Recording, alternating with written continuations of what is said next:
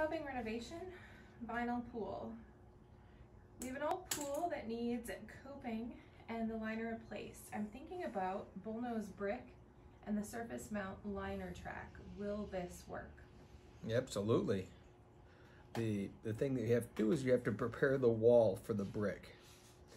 So the wall itself, whether steel or graphite, whatever it might be, plastic, you're going to want to pour a collar around it, about a foot deep and about a foot wide from the front of the pool to the back, so that you have somewhere to adhere your brick.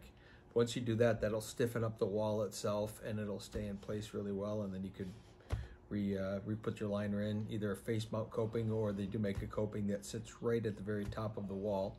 I think it'll work just fine. We've done it many times.